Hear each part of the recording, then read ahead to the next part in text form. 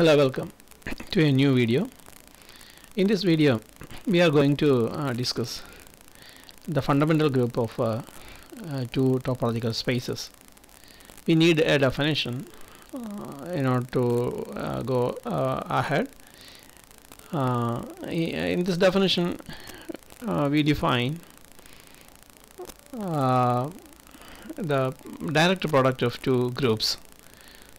So let's consider two groups G and H. Two groups are G and H, and we can define the direct product of the two groups, and it can be represented by G, direct product H. This is a circle to cross notation. See, direct product of H. It is the set G cross H. First of all, you can consider the set G cross H, and G cross H means the elements are ordered pairs of members of the first set and the second set. So G cross H contains elements of the form G comma H, where G belongs to G, small g belongs to capital G, and small h belongs to capital H.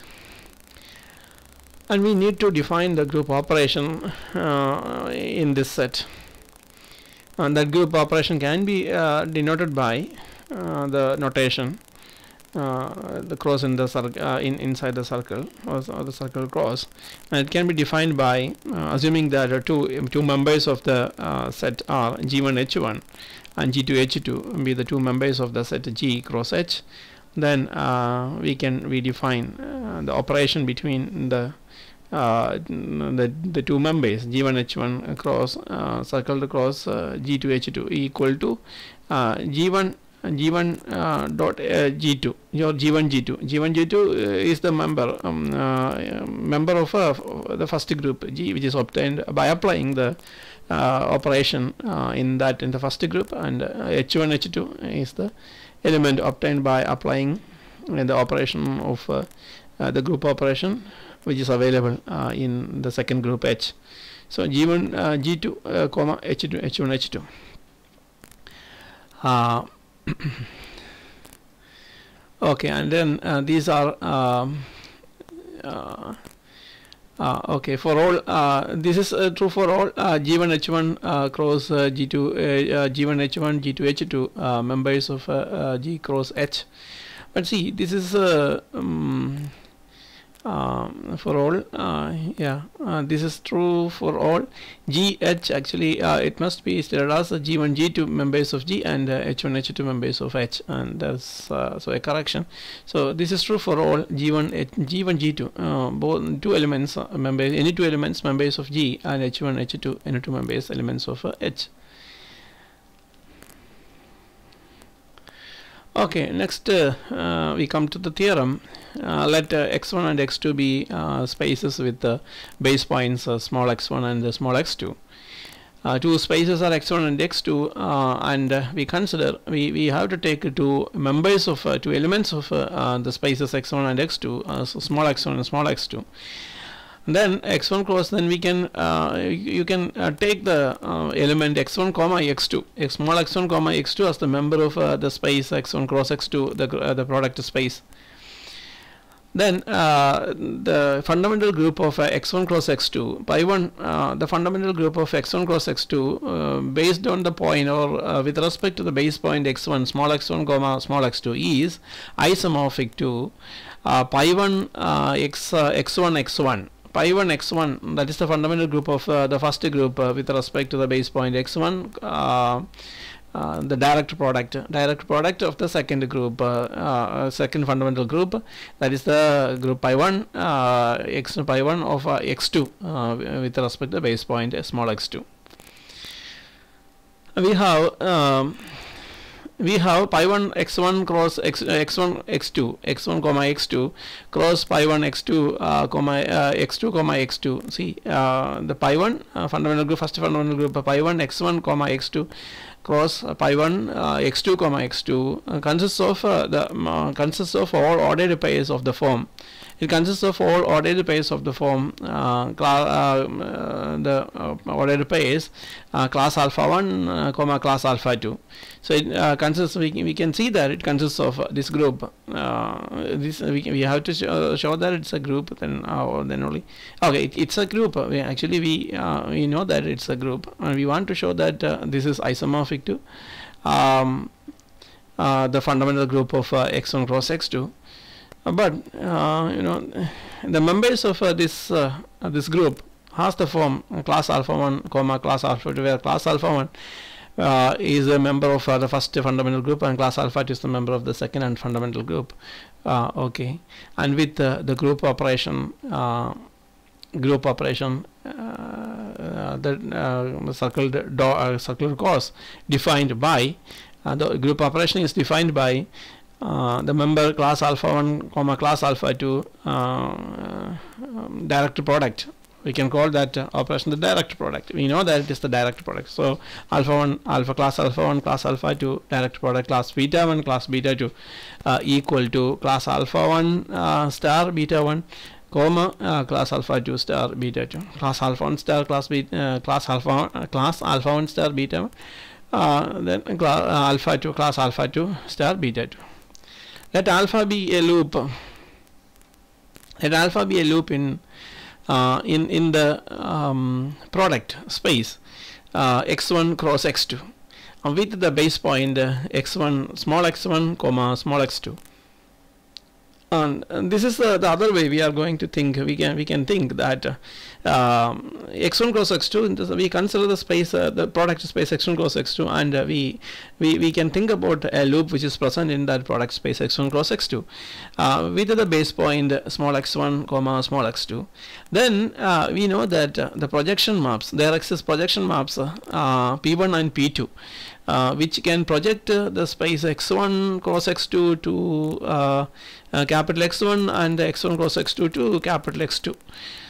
Then you can think about the image of image of the loop which is present, image of the loop with respect to the projection of the that loop is present in x1 cross x2. So image of a loop which is present in the product space x1 cross x2. What will be the effect of the projection map? Both projection maps are there, p1 and p2 on this loop. We know that p1 alpha, that is the effect of the projection on alpha, p1 composition alpha equal to alpha 1. We name it alpha 1. That will also be a loop. That will be a loop which is based at x0 x1 in capital X1. So p1 alpha is a loop which is based at x1 in capital X1, and similarly p2 alpha is a loop which is that can be taken equal to alpha 2. So alpha 2 equal to p2 alpha is a loop which is based at x2 in capital X2. So these are loops in x1 and x2 respectively. There where p1 of x1 cross x2 maps to x1 and p2 x1 cross x2 maps to x2 are the projection maps from the product space onto and the coordinate spaces. Also, any pair of loops, see, any pair of loops alpha 1 and alpha 2, alpha 1 comma alpha 2 in x1 and in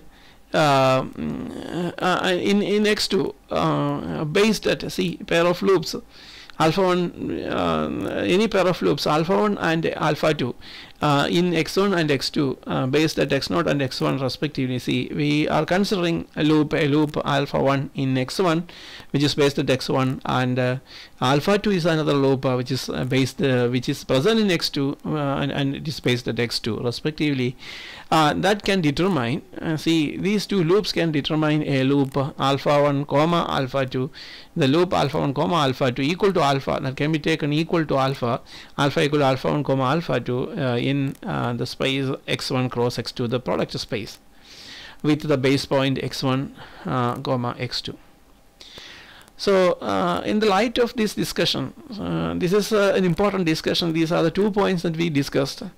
It's very important in understanding the the progress of the steps of this proof. So now we define a function. We are going to define a function f from the fundamental group of the product space x1 cross x2 to the direct product space of direct product group product of the two groups, pi 1 x1 x1 and pi 2 x2. See, this is also pi 1 x2 x2. So pi 1 x1 x1 and pi 1 x2 x2. So which is defined by f of alpha. See, here alpha is taken as a loop which is present in the product space x1 x2 along with that that additional information which is provided here, we accept that. So f of then class alpha equal to then, which is defined by f of, using that definition actually, f of class alpha equal to class alpha 1 comma class alpha 2. It's a pair of loops, class alpha 1 comma class alpha 2. So f of class alpha equal to class alpha 1 comma class alpha 2, where class alpha is a member of the first fundamental, that is the fundamental group of the product space. We can now, using this definition, so this definition is now clear. We are now going to show that this function f is a homomorphism. For class alpha and class beta, for class alpha and class beta, two members present in pi 1 x1 cross x2. Pi 1 x1 cross x2 comma x1, pi 1 x1 cross x2 comma x1 comma x2. See, f of class alpha dot the class beta, we take f of class alpha dot class beta equal to f of alpha star, f of class alpha star beta, that is equal to f of alpha 1 comma alpha 2, f of alpha 1 comma alpha 2 star beta 1 comma beta 2 beta 2 and equal to f1 star see alpha, it's equal to alpha 1 star beta 1 comma alpha 2 star beta 2, alpha 1 star beta 1 comma alpha 2 star beta 2 beta 2. See, that's class of alpha 1, class of alpha 1 star beta 1 comma class of alpha 2 star beta 2. It's equal to class alpha 1 comma class alpha 2 the direct class alpha 2 circled product or the direct product of class beta 1 comma class beta 2. It's equal to f of class alpha direct product of f of class beta, f of class alpha then operation circular product of f of class beta. Then f is 1 1, we can show that, additionally we can show that f is 1 1. For that we we take two elements of the fundamental group of the product space, class alpha and class alpha 2 class alpha and class beta be two elements of pi 1 x1 cross x2 comma x1 x2, the point x1 x2, and also we assume that f of class alpha equal to f of class beta. Then if f of class alpha equal to f of class beta, then we can write that class of then the pair class alpha 1 comma class alpha 2, then the pair class alpha 1 comma class alpha 2 equal to class beta 1 comma class beta 2. Okay, and that means when these two pairs are equal, and they are equal, that means class alpha 1 equal to class beta 1 and class alpha 2 equal to class beta 2. And that can imply that when class alpha 1 equal to class beta 1, then there is a homotopy f from I cross I to x1 such that f t0 equal to alpha 1 t, f t1 equal to beta 1 t, and f0 of s is equal to f1 s is equal to x1, where s is an element of I, t is an element of I. Similarly, class alpha t equal to class beta 2 can imply that there is a homotopy G from I cross I to x2 such that see, this is actually x1, capital X1. It's a mistake, but here in the second case it's correct. It is class there access to x2 capital X2 such that gt of gt0 equal to alpha 2 t and gt1 equal to beta 2 t. And G0s is equal to G1s is equal to x2, where s an element of I and t is an element of I. And now we define h, capital H from I cross I to x1 cross x2 by ht of s is equal to HT of S is equal to FTS and GTS. See, capital FTS and GTS, capital GTS, and HT of 0, where then HT 0 is equal to capital FT 0, GT 0 equal to alpha 1 T, comma alpha 2 T, where alpha equal to alpha T, and HT of 1 equal to beta 1 T, beta 2 T equal to beta T, and H0 S is equal to x1 comma x2 equal to H1 of S, and therefore class alpha equal to class beta we get. Finally, F is on to. For that, let class alpha 1 and class alpha 2, the pair of two classes, be an element of pi 1 x1 be pi 1 x1 x1 cross circle to cross pi 1 x2 x2. Then class alpha 1 is an element of pi 1 x1 x1, and the class alpha 2 a member of pi 1 x2 x2. Therefore, the loop alpha equal to alpha 1 comma alpha 2 is a loop in x1 cross x2 with the base point at x1 comma x2. Therefore, class alpha. See, class alpha is an element of thus we can see that class alpha clearly is an element of pi 1 of x1 cross x2 comma the point x1 x2, and therefore we get that f of class alpha equal to the pair the ordered pair of class alpha 1 and class alpha 2, the ordered pair of class alpha 1 and class alpha 2. So f of alpha equal to okay, and therefore f is on to. Thus we get that f is on to. Okay, therefore we can now, after proving this is the end of the proof. We have proved that this f is a homomorphism, then f is 1 to 1 and f is on to. We have proved all the three points. Now we can see some examples. This example can illustrate the importance of that the previous theorem. That is the theorem that we have discussed. See the first example. Since the torus, the torus tau is homeomorphic to the product space S1 cross S1 cross S1. You know that the torus is an object, topological object, which is homeomorphic to S1 cross S1, and also since pi 1 of S1 is isomorphic to Z, the set of integers are the additive group of integers, and therefore their cross product will be Z1 cross Z2. So their cross product has the fundamental group of their cross product, that is pi 1 of S1 cross S1. S1 cross S1 will be isomorphic to Z cross Z direct product Z. And since T, the torus is homeomorphic to, since torus is homeomorphic to this this product S1 cross S1, and we can easily say that pi 1 of the fundamental group of the torus, pi 1 of T, is isomorphic to pi 1 S1 direct product pi 1 S1 is isomorphic to Z direct product Z. So that is an important observation, which comes as the application of the previous result. Now the second case, second example, an n-dimensional torus. We can think about an n-dimensional torus. So since there exists two-dimensional torus, it's natural to think that there exists an n-dimensional torus. So what about the n-dimensional torus? That is T raised to n. The n-dimensional torus T raised to n is the product of n factors of S1. See, n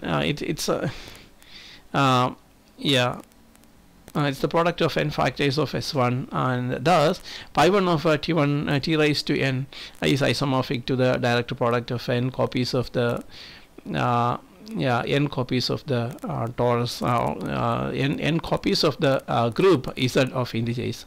So thus it is clear that pi 1 of T raised to n, since it is the product of the n factors of or n copies of S1, a direct product of n copies of S1, we can then we have to say that it is its fundamental group is isomorphic to the direct product of n copies of the group Z of integers.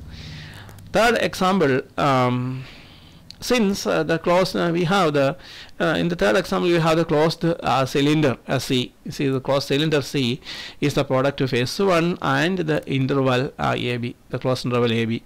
Yeah, you can express that cylinder as the product of S1, the circle S1 and the interval, closed interval AB.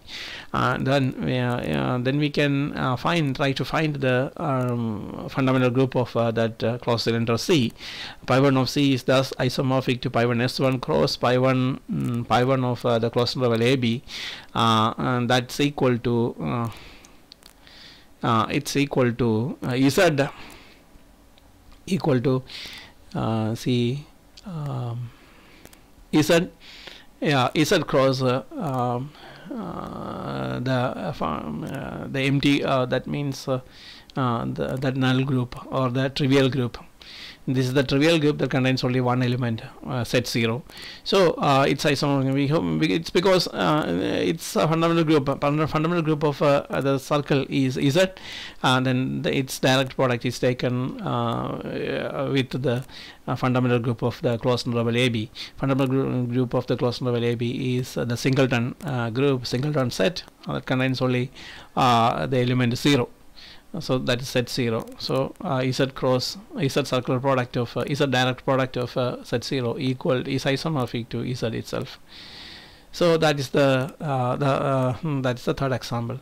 Thus we have very important and very actually a very thought-provoking type of examples. We have a very interesting type of examples are provided here. So with the discussion of these examples we can conclude this video. Thank you.